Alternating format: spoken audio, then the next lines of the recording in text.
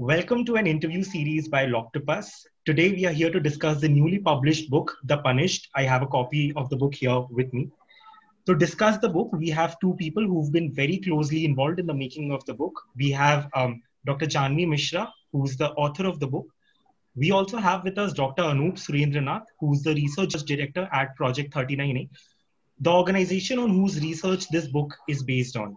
Hi Jahnavi, hi Anup. It's great to have both of you here. Hi Umang, thanks for having me. Yeah. So before I gave an introduction to both of you, I saw that both of you have very diverse interests. So therefore I thought it's best that if both of you talk about the kind of work you do. So I'd want to ask the first question to the two of you, that suppose if I didn't know the kind of work you do, Anup and Jahnavi, and I was explaining to somebody who Anup Surendranath is and who Jahnavi Misra is. So what would the answer to that question be? Can we start with you, Jahnavi? Okay, so I'm a writer, researcher, and animator. My doctorate was on the feminist ethical theory of the ethics of care, which fits in quite well with this book, actually, because both the theory and the book are about seeing people as embedded within their social situations. Individuals evolving through their relationships with one another instead of being entirely separate or autonomous. And I have recently finished an animated film on the death penalty called I Am Ramdeen, which is at the moment on the festival circuit. Thank you, Jahnavi. And Anu?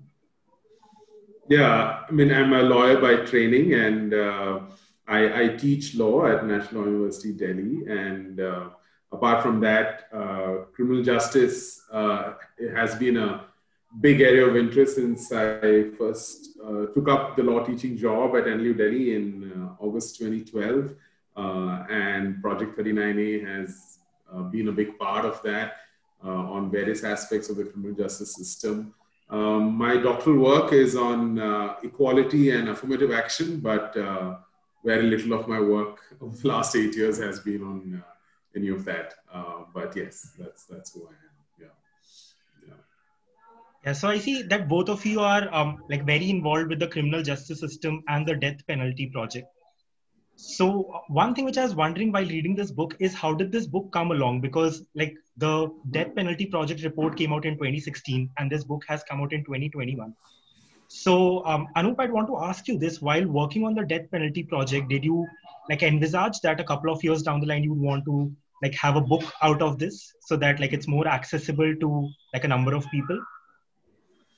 No, not really. Not really. I think when we were doing the death penalty research project between 2013 to 2016, I don't think I imagined that our criminal justice work would become what it has become through Project 39A. It was meant to be a one-off research project, and that I would move on to other things. But I guess things just turned out very, very differently. But yes, as far as this book is concerned, it became very evident through the interview process, and after the interview process, while we were writing the more legal academic report on this, which is the Death Penalty India report, that so much of what we had heard and felt wasn't captured in that format of a big, thick academic report. And that while that certainly has value and is very important to do that kind of legal work, empirical legal work.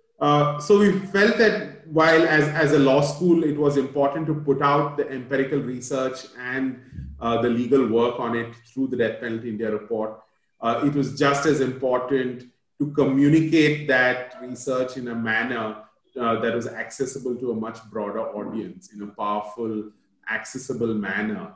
And that's why we embarked on writing these stories. Writing these stories has been its own experience, but we were so glad to have engaged with Jahnavi on this, and the book is a perfect outcome of sort of what we had imagined and what we would have wanted. Yes. Yeah, definitely. Because while I was also reading that book a couple of times, suddenly it hit me that, this is how the justice system is. And that's also something which was very remarkable, because like having studied law for 5 years, these are the kind of stories I like while knew which were there, but didn't realize the magnitude of it, or didn't like connect with them as closely. So congratulations to the two of you, because I think this is a very, very well executed project. Thank you. So at this point, where was the how did you get involved in the project, Jahnavi, and how did that interaction take place of you coming on board and then deciding to convert the research and carry your own interviews to turn this book into what it is? So I was given transcripts of the interviews by Project 39A, and that's how my research into the project started. And I was equally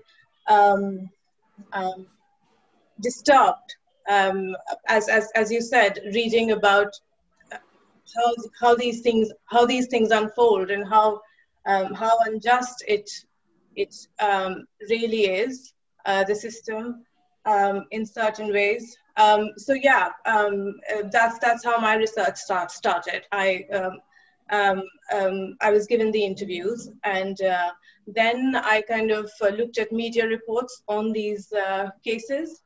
That was the second stage of my research. And then after I was kind of, I had done a thorough amount of research on the prisoners, I began writing. Okay, so was this also because your work primarily also is on the death penalty project and generally around the criminal justice system? Is that how? No, my work is not generally on the criminal justice system at all. I was just a writer, and they liked stuff that I wrote and kind of asked me to write the book. Okay. Yeah. So that's how it happened. And yeah, but my work is not primarily on the death penalty. Although there are connections, as I said, with my research work, with my basic work on the ethics of care, there are certain exciting overlaps. And I hope to actually develop this a bit in an article or something. Yeah, so in the beginning of the book, Anup, you write that how your legal training did not equip you to deal with the kind of research work which you were doing as part of Project 39A between the time of 2013 to 2016. So, can you tell us a little bit about that? Because, I realize I also have never visited a prison. So, what was that experience like, visiting a prison for the first time, talking to people who are on the death, or who are on death penalty sentences, and what are some instances which hit you and you realize that, okay, wow, this is how the prison system is, and this is something which I never imagined it to be. So, can you tell us something about that process?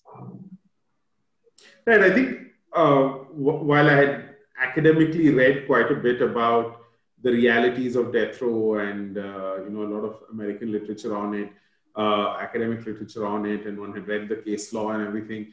So there is that abstract understanding of the issue of saying how does death penalty function in a criminal justice system, and while that abstract understanding is there, but I think just that human experience of meeting people and faces to the names and those experiences, right? Just the suffering and the desperation and the helplessness, right? That is something no academic literature can capture, right? And I think it's only works and books and the way Jahnavi imagines it and writes it that's capable of capturing that kind of experience. And I think for me,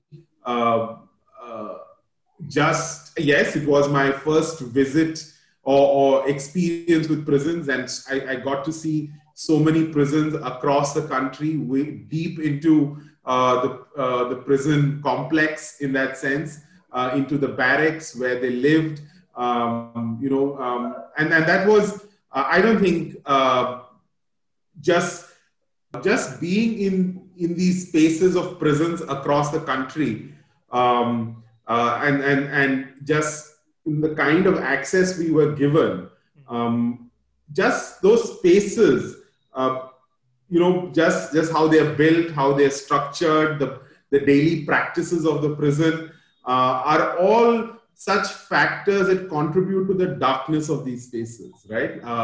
And that there's so much more to the punishment that doesn't get captured as an abstract issue unless you go and see these spaces and see how they're made to live their lives. And just to hear their stories, and for me particularly, what was difficult, where I don't know, just these gruesome tales of torture, and while during the investigation stage, and people showing me the marks of those torture on their bodies, to a complete stranger that they just met, and also very often in the presence of female researchers and note takers, and then just that, and just the need of and just the feeling from the prisoners of wanting to tell their story, to wanting to convince us of saying that this happened to us, to prove it to us and show their marks on their body, and yet that sense of reluctance and shame with the presence of female note takers there, right? I mean, just they're grappling with that. Those are all very difficult things that nobody ever tells you that these are things you're going to confront, and how to navigate those times and situations. And put people at comfort. So those are, and I guess those very human experiences is what made me realize that this work cannot just be a research project that ends in May 2016, and that I guess somewhere there's an ethical responsibility to carry it forward. Yeah, and like I'd also like to take you a step back. So you're talking about how the project like ended. So like I'd want to know, like, how did this project start in the first place? Like, what was this idea behind conducting such a like a death penalty, conducting a report at such a like a large level at a nationwide scale? And like, how did that start?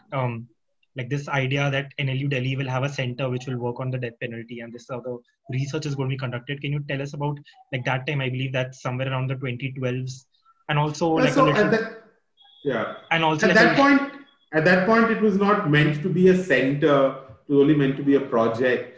And for me, quite frankly, the immediate trigger was the execution of Afzal Guru, and the completely secretive manner in which the UPA government carried it out in Tihar. And it just made me, I mean, I guess it just drove home the point that we know so little about the death penalty in India. We don't know who gets it, how they get it.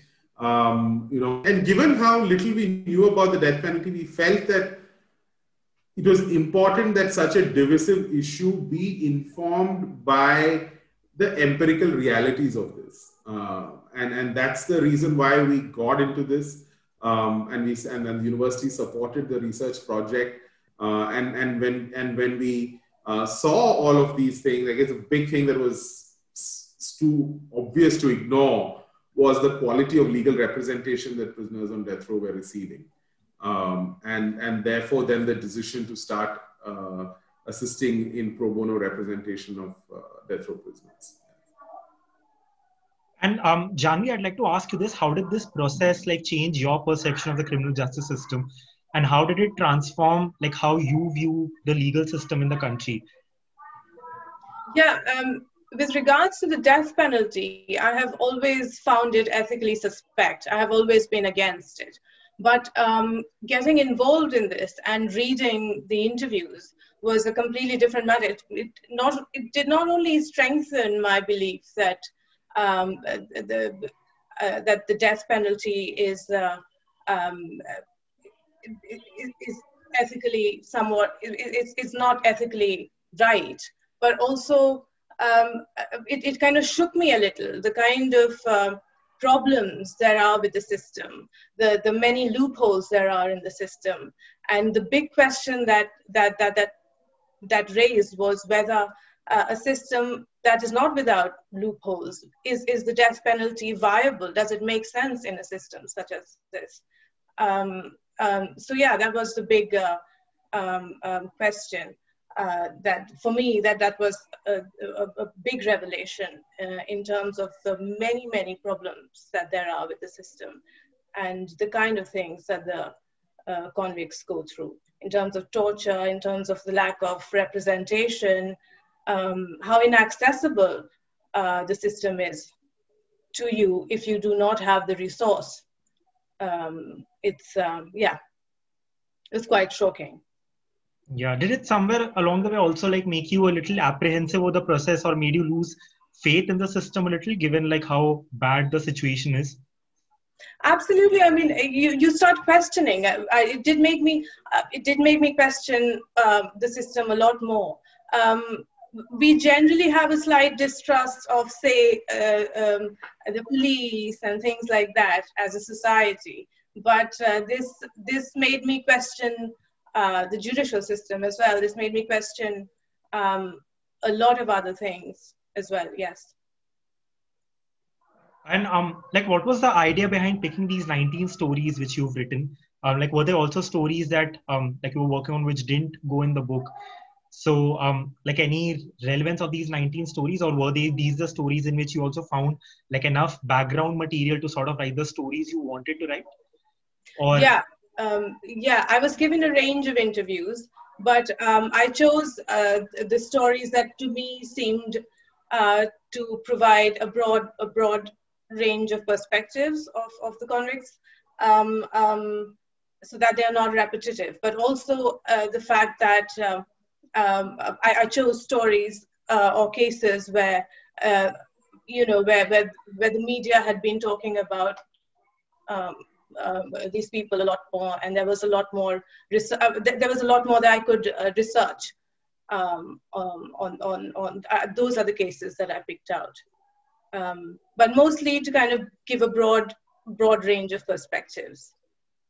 yeah, and also one thing which I found very interesting was how the stories were presented. Like, these are like short 3 or 4 page stories which are very evocative, and also like somewhere it like it leaves you in some ways, like it doesn't give you closure in most of these stories, because like it's building up to like what the problems are which these inmates are facing, and then like it ends there where you're left thinking that, oh, like this is how their lives are right now. Yeah. So was this also no, please go ahead. I guess it is, they are reflective of what the prisoners go through. I guess there is no, to me, it seemed as if there was no closure for them either. And that is what I try to convey through the stories. And I chose the vignette form because see, these are not direct transcriptions of the prisoner's experiences, as I say in the author's note. But what I could be most faithful to were their emotional states or mental states. So that's what I tried to do in this, through this vignette form, so that together the stories could convey a sense of what they go through.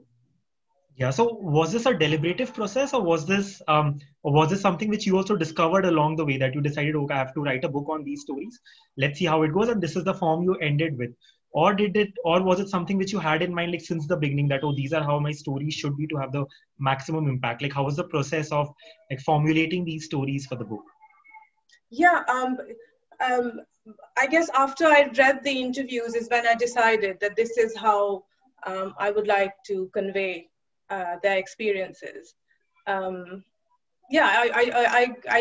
can't quite say when I realized this is how I want to do it, but I think definitely after I read the interviews, and I found that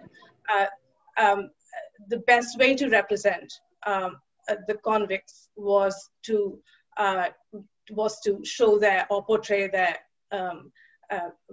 emotional and mental states, rather than their external circumstances, if you know what I mean.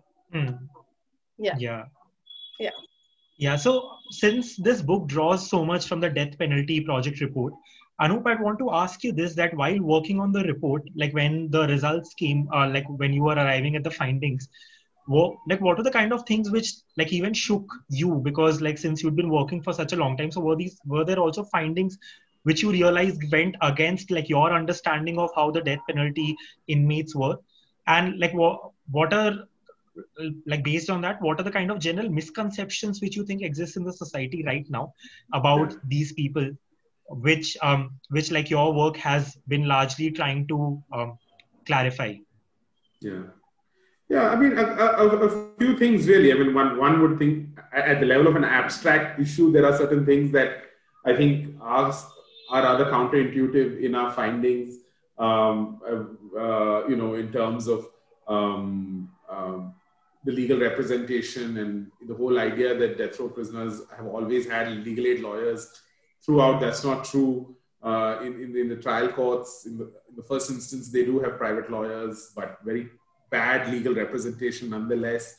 So there are those abstract discussions and points about the issue. There are some that are quite counterintuitive there in the report. But I think for me, it was very revealing as an experience with my students, many of whom who didn't really know what to think about the death penalty and the kind of cases that these persons were involved in, just to see them experience what it is to go and talk to that person, rather than just reading a judgment of the High Court or of a trial court. What it then transforms into when you go and meet that person and hear their stories, that there's so much to them apart from that judgment, or what a judgment is capable of carrying carrying about that person. It was an incredible exercise and made me really think that I wonder if people really could hear them, if a general public could hear people on death row and hear what their lives are, what their lives are about and what their lives have been about, what impact that would make on them, right? And it really was to see the kind of change it brought about in students, about nearly 100 of them across 3 years. That was, as a teacher, it was an incredible experience. More broadly on issues, I would think it really made me question. One would think that people would want to live at any cost, right?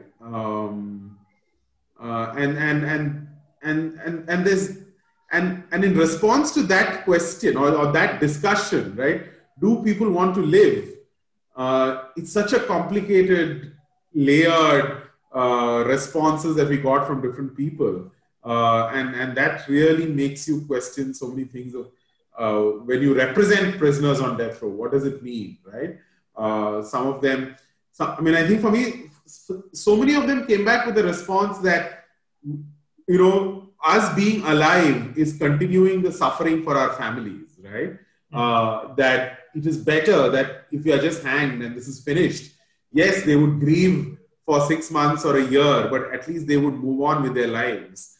And that is so much better than this current set of circumstances where they can't live their lives. They have to keep thinking about us, worrying about us, spending money on us. And then it's like their lives are stuck because of us.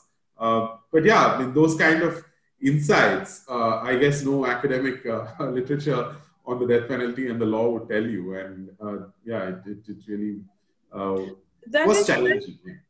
That is really interesting, Anup, because then you see that the death penalty is not just about the killing of one individual. It is such a complex thing. It is not about whether you want to live or die. It is about families. It is about society. It is about systemic inequality. No, absolutely. And this question of closure, I think, is has been covered. Why? For me, it is fascinating that some people have come back with a reaction saying that why isn't there closure in these stories, right? And for me, that's great. That's precisely what we want to achieve. We wanted to achieve that you want to know more about these people, right? And if these stories have done that, if they have left you wanting to know more about these 19 people, that's the greatest success we could have, right? That we have moved the needle from you just wanting to know the crime, right? That for me is a great thing. I know it's a source of frustration for some people that, why isn't the story, why isn't there a beginning and an end, right?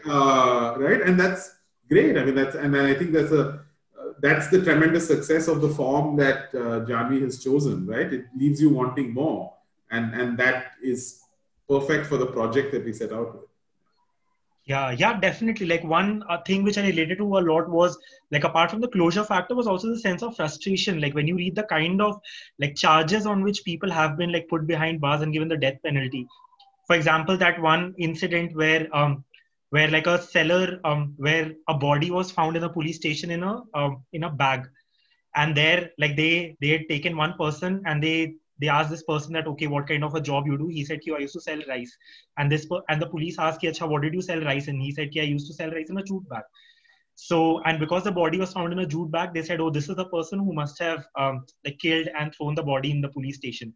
So that just makes you feel that, oh, is the process like so fallible that like these are things which won't even stand, say, like in a parliamentary debate if you had to like talk about like logic. But these are things which stand in a court of law to the extent that you're taking somebody's life. So that was very, very moving. So, but yeah, based on this answer, I have like lots of questions. Let's all take that one by one. So the first thing which I wanted to ask you, Anup, was, do you see the situation getting better? Because you worked in the field for now close to a decade. So what are kind of conversations or generally like the representation or the kind of awareness which you saw, say back in 2013, 2012, and has that been changing and in what direction? Has it been getting worse, getting better?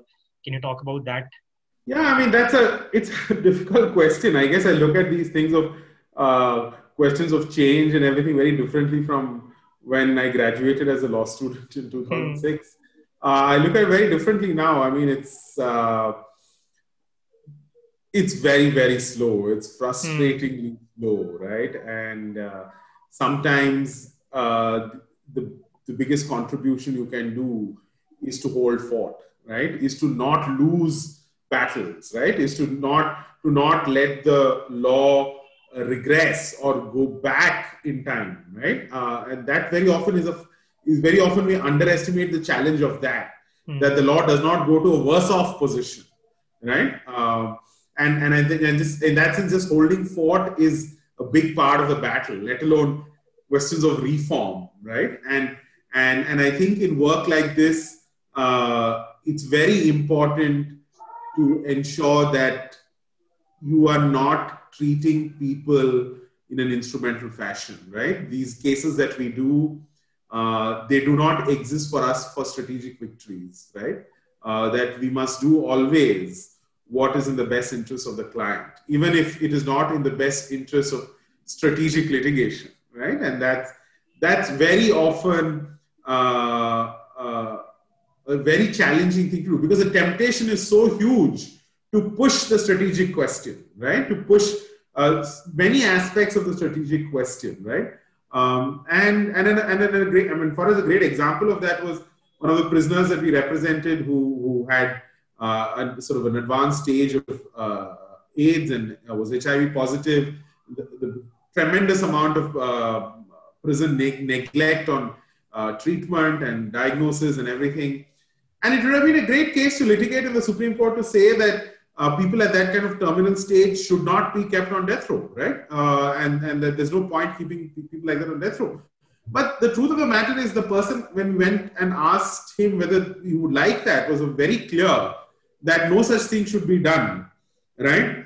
Because he'd rather stay in prison than stay in hospital, because the previous experience of him going to hospital has been that he was treated so badly by the doctors and the nurses there that they wouldn't even talk to him, would not even touch him. That in prison he got so much more respect and dignity from his co-prisoners on death row that they would come and check on him or give him a glass of water, that he'd rather have that than go and live in a hospital and suffer the indignity of what he had seen. Yeah, so these are, so change in that sense, we often tend, I guess with age one realizes these things, that it's not these big dramatic things, and what we might be, over time there's a certain course correction of what one can expect in one's lifetime. And as I said, sometimes just holding fort is the biggest thing that you can do. Yeah, definitely. So the next question, like related to this is, like to both of you. So like while giving this answer also, the focus was a lot about like humanizing these people, in the sense that these people shouldn't just be looked at from the prison of their crime, but like as people themselves. So like while working on the project and the book, like what is the thing you're like trying to achieve by way of like showing the human aspect? Are you trying to show that like people are product of their circumstances and therefore these are situations in which they've been put in? Are you also trying to show that the process is so fallible that nobody should be put on death penalty no matter what crime they've done? Is it both? So like, can you talk a little bit about this humanizing factor, and like how you think that plays a role in people's perception of these crimes, these criminals, the law? Should I? What I wanted to show through the stories is the commonalities that we all share as human beings.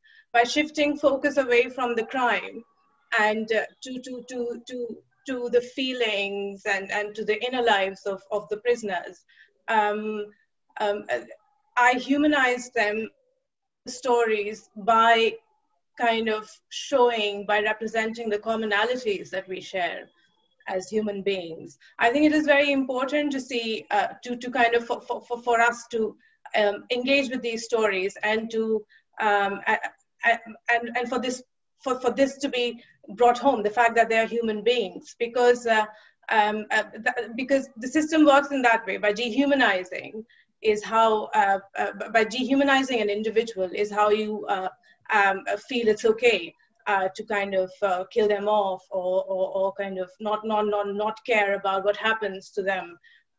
So yeah, that was the aim behind the book, and this is how I managed it, by kind of shifting the focus away from the crime.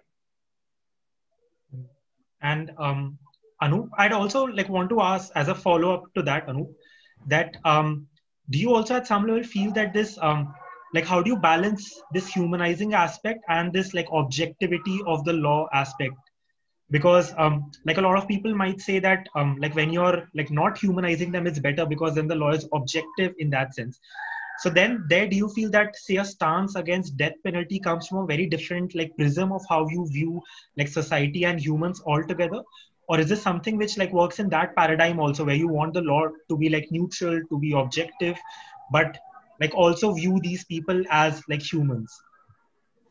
Yeah, I mean, I absolutely agree with Jahnavi that crucial to the, or integral to the retentionist project on the death penalty is dehumanizing people, right? And I think the objectivity that we speak of is often an unnatural one, right? It's a certain program of the law to, through that objectivity, to dehumanize, right?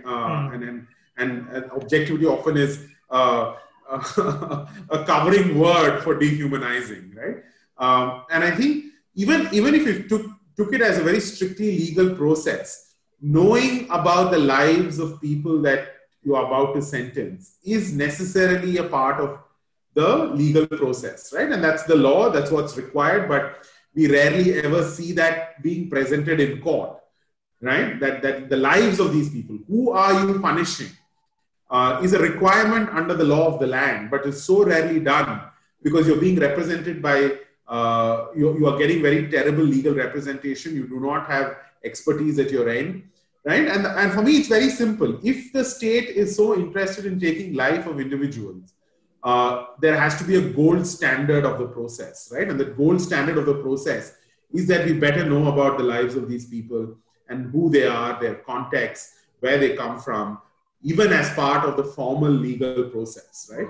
And we better invest in that. And that's the fight, right? Irrespective of whether we agree on the death penalty or whether it should be there or not, the process has to be of a gold standard. And it's very far from that as of now. As far as the book is concerned, I think the broader project is of a social conversation, right? And it is to somewhere disrupt the social conversation and say that we need to move away from an abstract discussion of the death penalty, right? And make it about people and their lives and society and what society does or does not do through telling these stories. And that's the way. And the idea in these social conversations, you can't shove an opinion down anyone's throat. That will just push people away. Is to get people to engage on their own, think on their own, leave them with questions. And I think that's what the book does so well, right? If I can say so myself. And really, the idea of objectivity to me is an interesting one. I take it with a pinch of salt because I feel power relations are always in play. And the dominant group decides what is objective and what isn't. Yeah, that's true. In fact, like I was going through the death penalty report, and I saw that 75% of the people who are on the who are like death row prisoners right now belong to like marginalized communities, who are people who never completed their schooling. So these are also, I think, very telling factors which just make you question and think that at least something must be wrong if like most of the people who are on these, like who are on the death row, are belonging to a certain community. But again, like as like while both of you are talking about like how we view the process, like this reminded me of something like very recent, because like I was watching like your other interviews on the book at like which are there on YouTube, and I saw some comments on these videos which also like made me feel that, oh, these are kind of people who should read the book in the first place, because they were saying that, oh, why do you want to understand their story? These are people who should be dead. Why do you want to like waste your resources feeding these people? So that's what, like, I think like the problem also is very, very pertinent, and like it's also a direct interaction of like this book also based on the fact that these were comments on the video of like an interview of both of you. So yeah, at the end of the day, people from both sides of the debate should be able to pick up the book. This is the book is not a propaganda piece. What is most important is for people to be engaging with these stories, whether you agree with the agenda or not. Yeah. So this brings me to the next question, Jahnavi, is where do you see the role of, say, art and literature in like having more conversations around these? Because say last year a book came out by Megha Majumdar called The Burning, which also dealt with very similar aspects, that one person had just like put something on Facebook where like a train had been burned criticizing the government. Then like this person was the one who was targeted for like being like one of the main conspirators for this bomb blast, and then they were like sent for like the death penalty. And like that takes you to the entire process where a person doesn't know what's happening to them, but they are still like just trudging along as other people are deciding what should happen to their lives.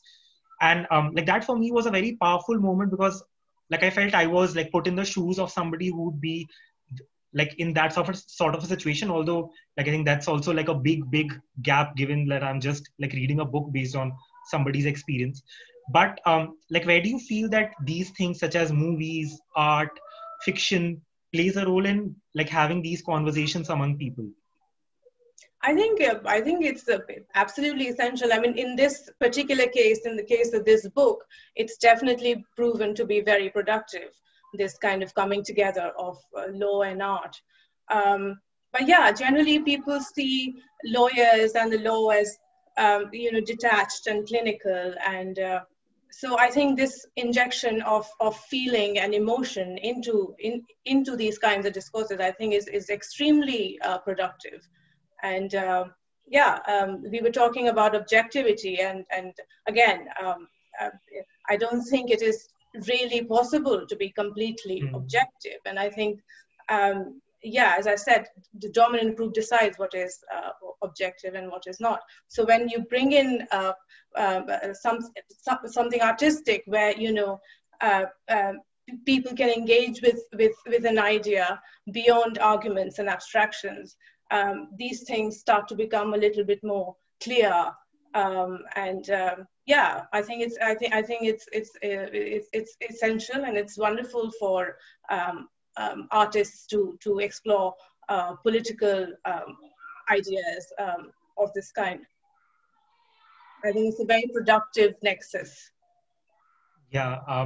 And Anup, so how do you see the reception of like both the things, because you've been involved with the report also and this book? So what are the kind of like conversations you see which stem out of the report which came out in 2016 and the book, and like how do they two like differ and also like interact at the same time? No, I'm skeptical of the capacity of the law to have these conversations in any comprehensive manner, right? And I think we need to, these extremely divisive questions socially divisive questions need to be freed from the clutches of the law. And the conversations that the law is capable of having on these things is from very limited perspectives, right? And I think that's often the frustration of the legal conversations. And I think, and this engagement with these issues through the perspective of various art forms, right, is absolutely essential if we are going to have meaningful social conversations, right? And so therefore, let's just answer the first part of that question.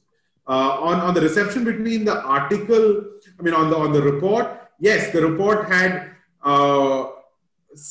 interesting purchase within the legal community and the social scientists who are interested in the interaction between social science and criminal justice. So there was significant interest that this kind of empirical work, academic work had been done, but very little purchase outside that. Yes, there was significant interest from the press in terms of the socioeconomic profile and all of that, that there was that coverage, but I don't think it got people thinking about the death penalty at a very human level. It still got people thinking about the death penalty who were interested in the death penalty at a very abstract issue level, right? And I think that conversation can go only that far. And unless we engage with people as both in terms of the people suffering the death penalty and people also supporting the death penalty from the outside, unless we engage with them at a very human, emotional level, we are not going to be able to push this social conversation forward. Yeah. And the book is a interesting way to do that, and it has encouraged us to look for more avenues to do this kind of more broader public engagement on these stories and the issue as such. Yeah. So because you mentioned that even like people on the other spectrum were supporting death penalty. So I wanted to ask like you this in terms of like I think abolishing death penalty is something which is I think the last step.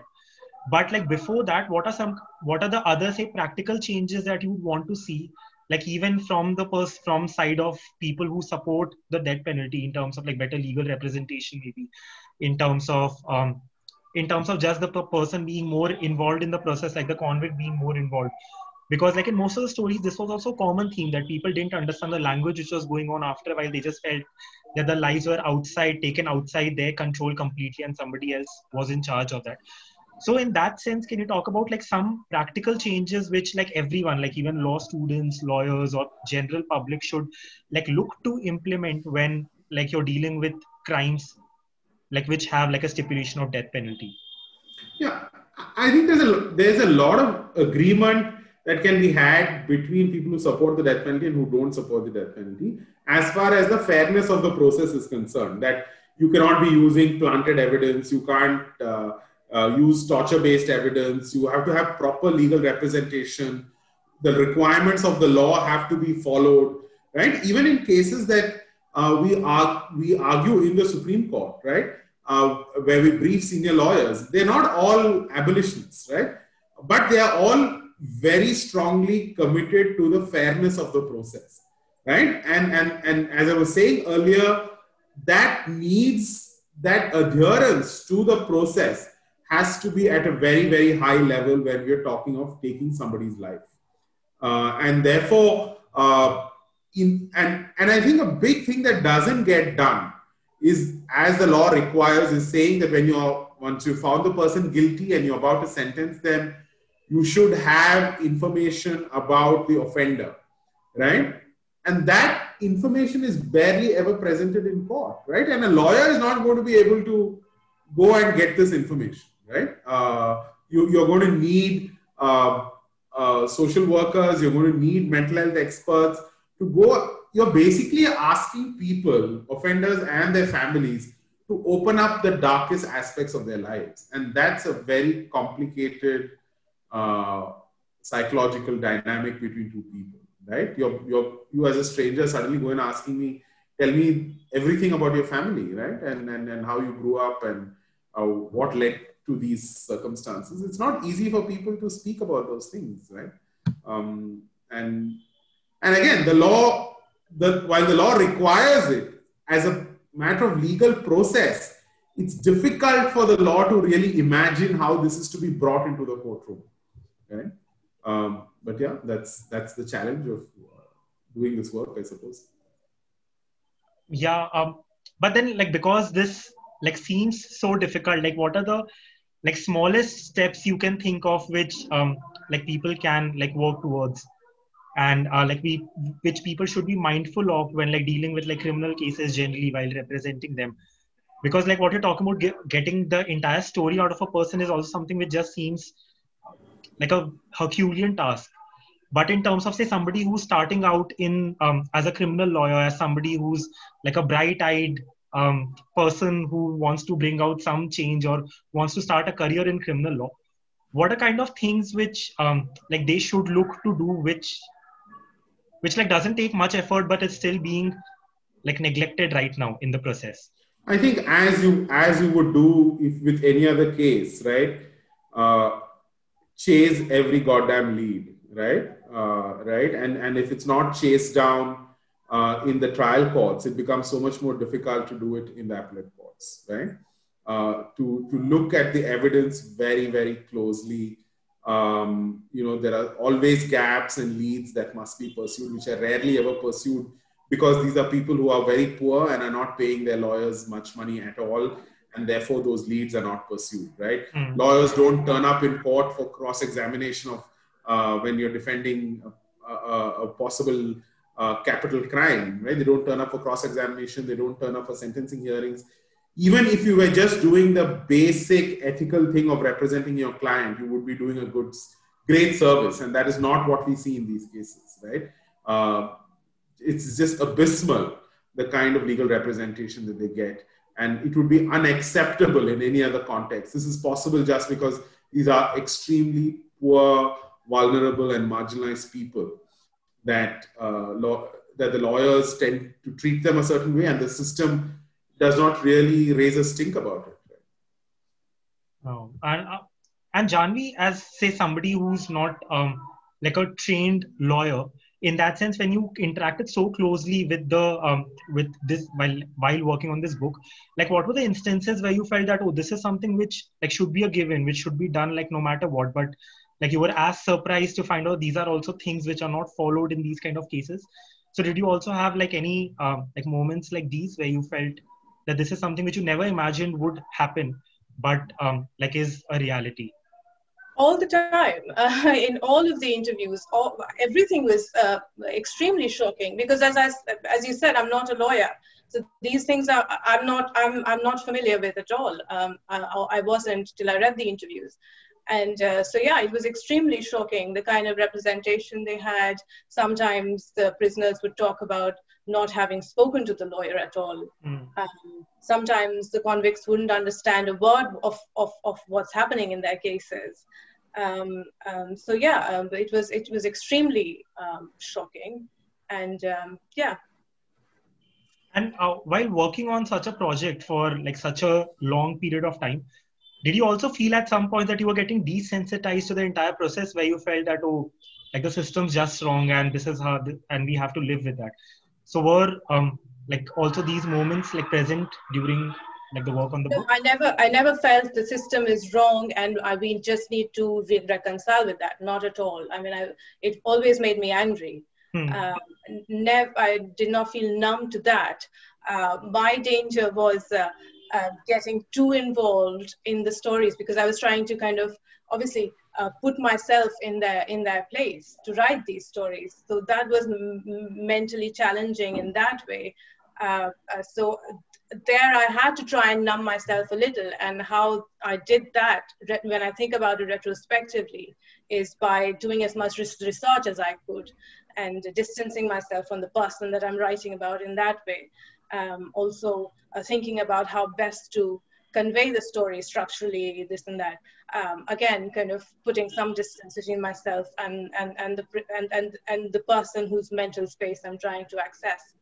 But yeah, in that respect, I did try and kind of step back a little, numb myself a little. But in terms of the legal process and the kinds of things they have to go through, and the lack of representation and things like that, I never felt that, oh, we just have to kind of deal with it. That always got me angry. Yeah. And what about you, Anup? Did you ever feel at any point that you were getting like numb by the process because you've just been dealing with these things for like day in and day out for such a long period of time? Yeah, I mean, I think over the years, things shock you less and less, I guess. But I think it's important to keep the anger about the injustice going, right? That's very important, and not to reconcile to saying this is how the system is. And the idea is very much to resist that normalization of that injustice, right? It's challenging. It's not easy to do it on a day in and day out basis. And you're forced to pick your battles. And those are terrible, terrible choices to make sometimes. But there's no other way. I mean, the idea is to channel that anger, and but as Jahnavi was also saying, it's about how you use that anger about the injustice, right? There are very productive ways of using it, and also there can be some disastrous ways of putting it to use, right? So just to be careful about that. But I think it's very important not to say, oh, this is how the system is and that's how it's going to be and I can't do anything about it, right? Yeah. And I think in many ways, doing this work is also the ultimate statement of your faith in the system, right? That doing it and engaging with this through the system is you acknowledging that the system is capable of change, right? And for me, therefore, that is my ultimate act of reposing faith in the system, right? Is it messed up? Yes, but can the system be made better? I think it can, and therefore this work is not an abandonment of the system. It is investing in the system, right? Yeah. In fact, like I think the balance which you're talking about is like I personally find it very hard to strike, because like in the conversations I've had, say with my friends who are just starting out as lawyers, like this is I think one thing which like is a common thread where people say that, oh, like this is something which we feel we'll get too involved in and therefore like it will take a toll on us. So is that balance also something which like develops over time, and like you also decide like which battles to pick and where to channelize your energy? Or like are there also things which like people can keep in mind to ensure that they don't get like burnt out or they don't get like disillusioned by the entire process? Yeah, and that's a serious threat. And then I guess it's not easy for people to work on these cases. And then over the years, we've realized the importance of investing in the mental health of colleagues who work on these cases, who are on the front line of these fighting these cases, and just repeatedly hearing these cases and working on these cases, meeting the prisoners and their families does take its toll. And I think you have to acknowledge to yourself and come to terms with the fact that change is going to be slow, right? And if you don't, and if you come in and you think you're just going to slash and burn, it's going to lead to a lot of disappointment, right? Because the system will get to you invariably, right? But you know, it's incredibly challenging work, and I think that's not just for the death penalty. I think it's any kind of cause lawyering. You know, you have to be prepared for the long haul, right?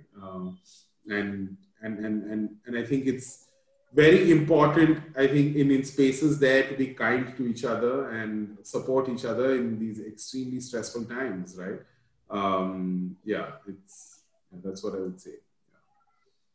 Big risk of disillusionment, but very important to think of strategies to counter that. And you should come in with, if people are interested in this kind of cause lawyering, should come in with very clear ideas of how they will counter the disillusion. Yeah. Yeah, and Jahnavi, you also worked on an animation film based on the death penalty. Can you talk about that, like what the film is about? Yeah. So I can. It's a very short animation film where I co-directed it, and I used paper and clay in the animation. That is, I mean, it asks a range of questions. One is why is there such a vast proportion of poor people on death row in India, and how accessible is the system to these very same people who are punished in this way, uh, and how the system then, when it is so as inaccessible as it is, how it becomes like, you know, it takes on those proportions of godlike proportions, where you can't question anything. The convict can't question. They're just given the sentence, whatever that sentence may be. And lastly, of course, does it make sense? Does the death penalty make sense in a system that is, frankly, fairly, you know, has as many loopholes as it does? It was born out of my experience of writing the book, the film, and it's a poem that I wrote and then co-animated. Okay, so now, like in future, are you looking to do more of these sort of projects where you would want to like take an academic piece of work and turn it into something which is more accessible to people, given the kind of like impact and conversations you've seen around this book? I am very seriously looking to try and explore more this kind of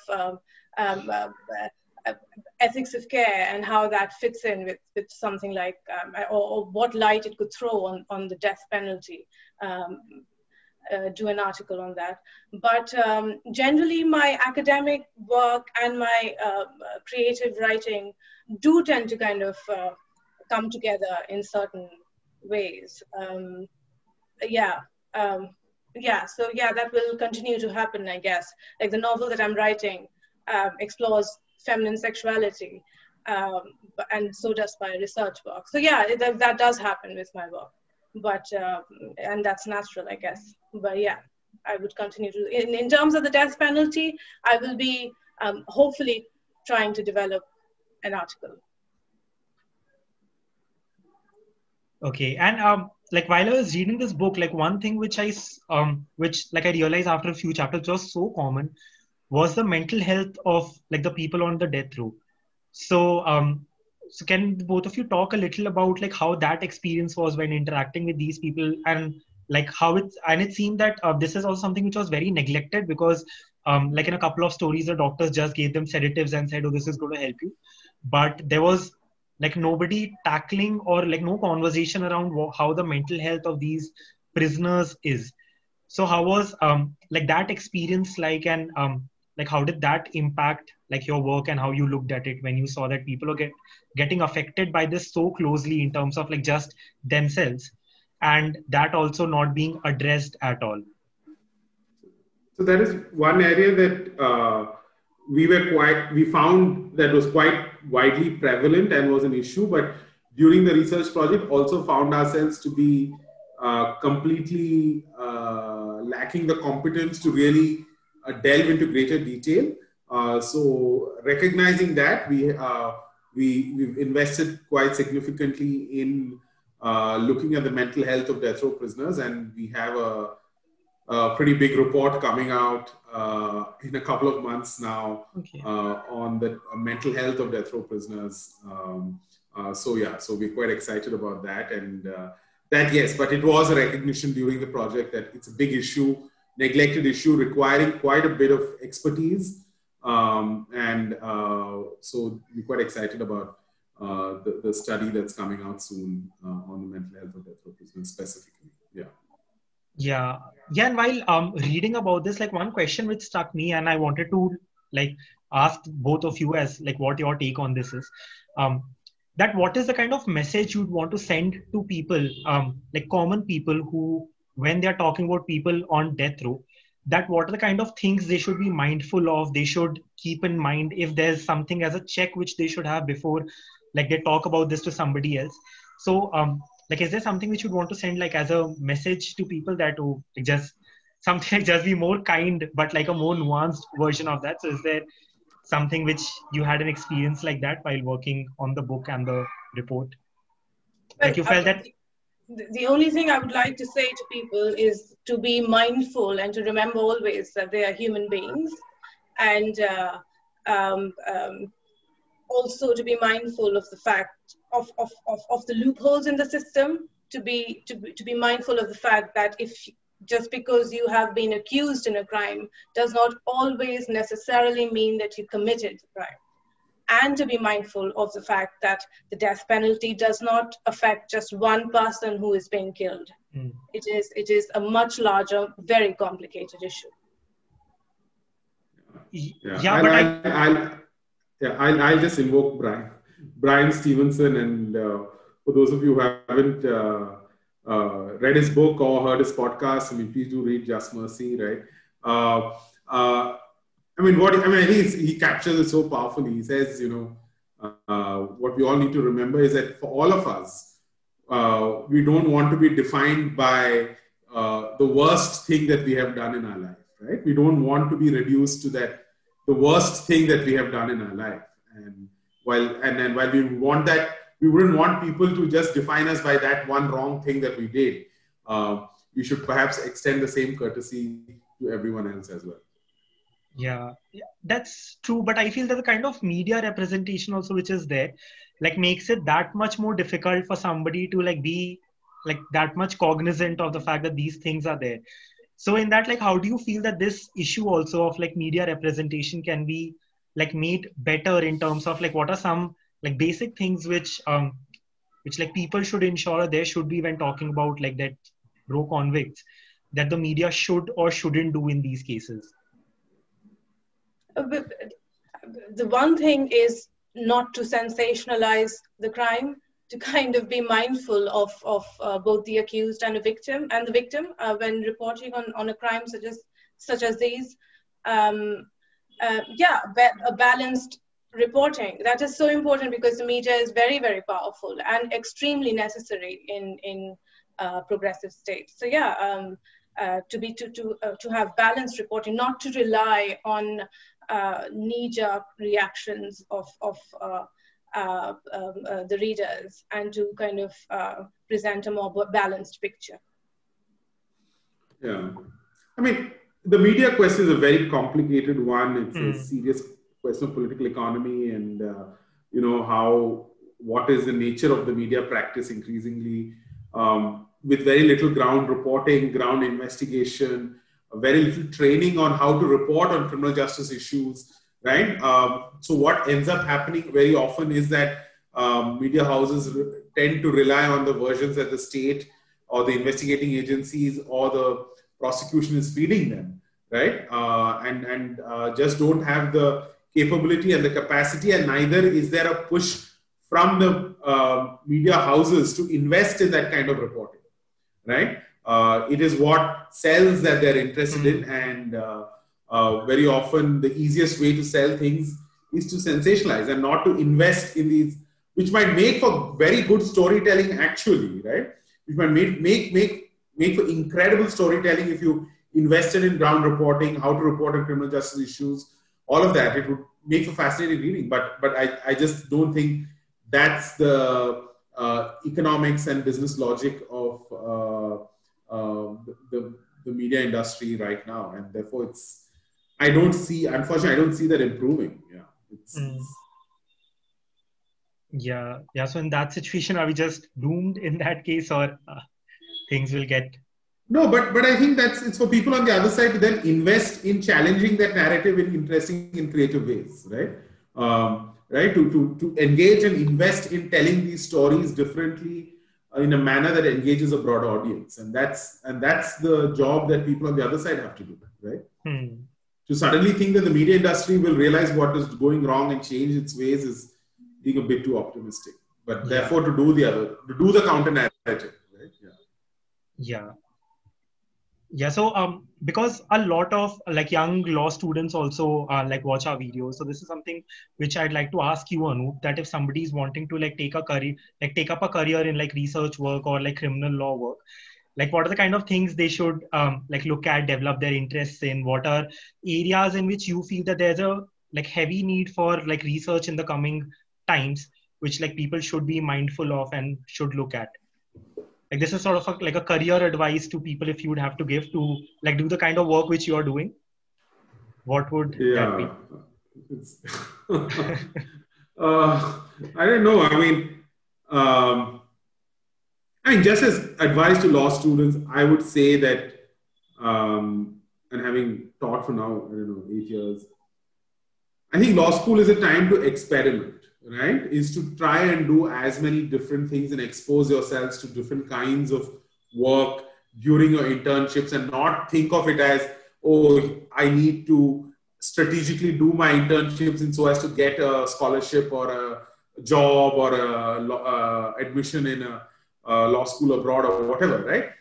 Don't try and make it like you're trying to game the system. But expose yourself to as much as you can and then try and see what interests you and from there develop your career interests, right? And even if you choose to become a corporate lawyer, right? And I think what you should really do is that that you are a socially aware corporate lawyer. I don't belong to the school of thought where I think, oh, people should not go and join law firms. Yes, I might, but even if you do, right, become a socially aware corporate lawyer, right? And that's the least many of you are benefiting from state-funded education, and that's the least that can be expected from you, right? And for those of you who are thinking, oh, should I take up a career in research, teaching? Can I survive?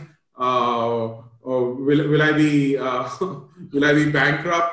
Right? I think I mean, I can assure you that you won't be bankrupt, right? But I think there are rewards elsewhere, right? There are very serious rewards elsewhere in terms of that sense of contribution and fulfillment. And there are so many areas in the law that are crying out for very good, rigorous research and writing. So, and don't let anybody ever tell you that those things don't make a difference. They do. Yeah, definitely. So, so this brings me to the last two questions which I had.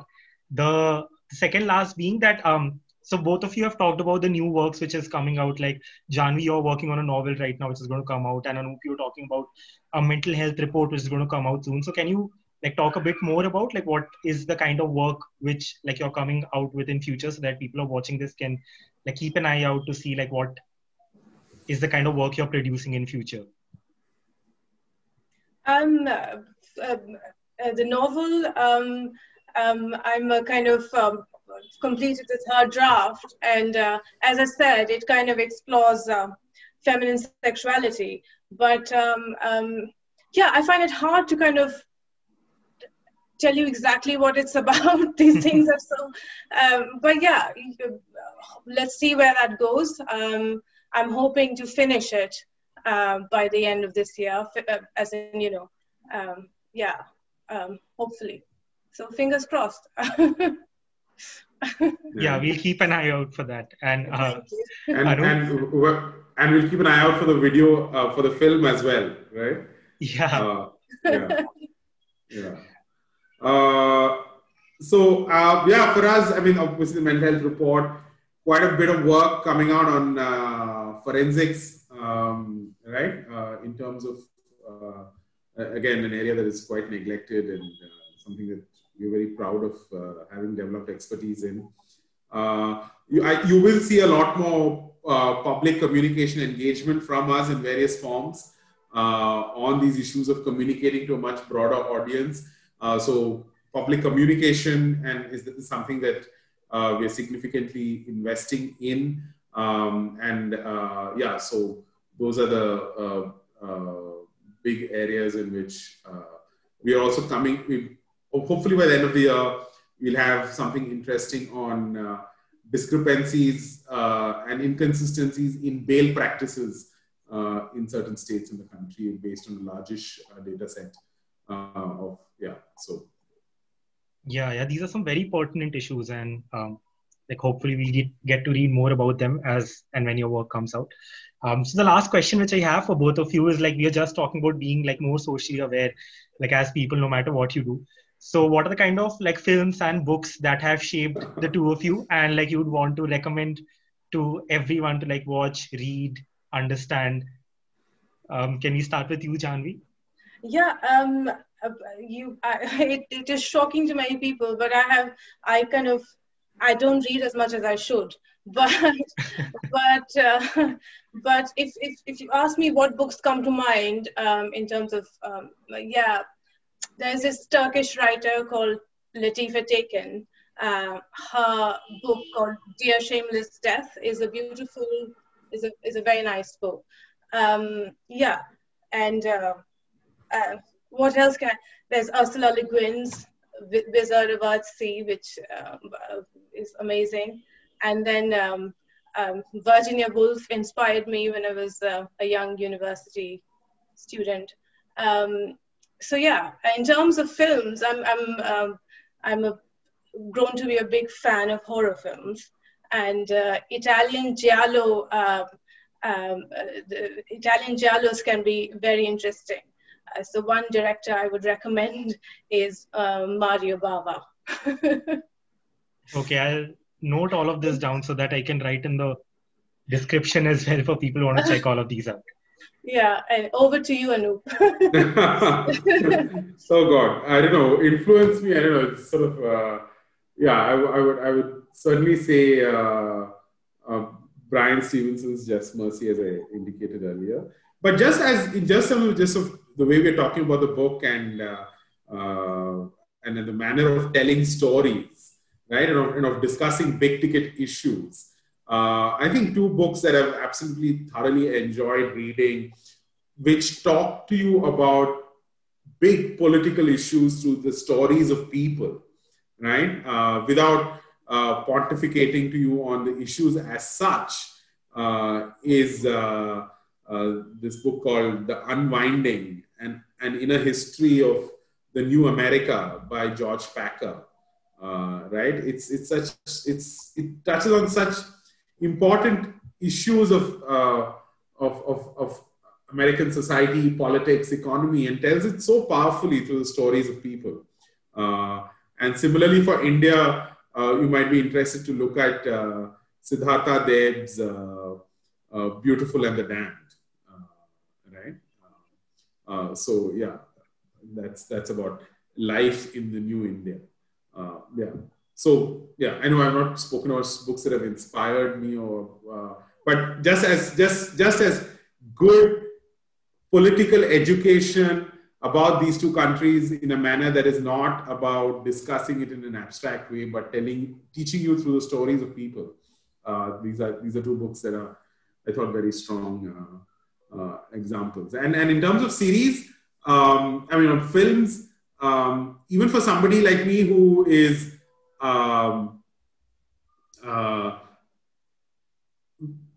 has been exposed to the horrors of the criminal justice system very, very often and very, very regularly, when I still watched When They See Us on Netflix, it still got me, right? That's a very powerful piece of work on When They See Us on Netflix. Oh, thank you for these recommendations. I'll for sure check these out. So this brings me to the end of the interview. Thank you, Anup and Jahnavi, so much. You both have been like wonderful guests and like people to talk to. I got to learn a lot through this. And I also built a deeper understanding of the book. And I hope that for people watching this, like it pushes you to read this book, to like engage more with the kind of work which Project 39A does. And like just be more mindful of the fact that when you're talking about like death row inmates as to like what kind of lives they've been through and what the legal process is. So I'll just show the book once again for like all our viewers so that they can like check this out. It's a very nice cover also. And like, I hope all of you check this out. I'll put a link in the description as well of the book. And yeah, thank you, Anup and Jahnavi. Thank you so Thank you, much. Umang. Thanks Thank very you, much. Umang. Thanks, Jahnavi. Thanks. Bye. Thank you. Bye-bye. Bye. Bye.